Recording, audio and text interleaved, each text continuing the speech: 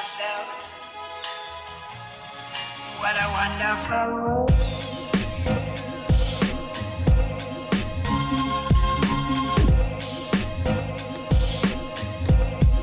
What a wonderful. Hey you guys, it's Toca Eva, and this is my skincare routine. I start off with brushing my hair into a ponytail and putting a headband on. After that, I wash my hands really well and go to my skincare fridge. I grab out my daily cleanser and clean my face off with it. I then wash it off with a wet towel.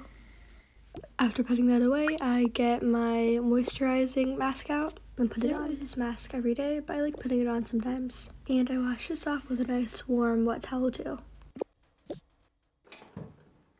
After that, I go in with my exfoliator that I use a few times a week.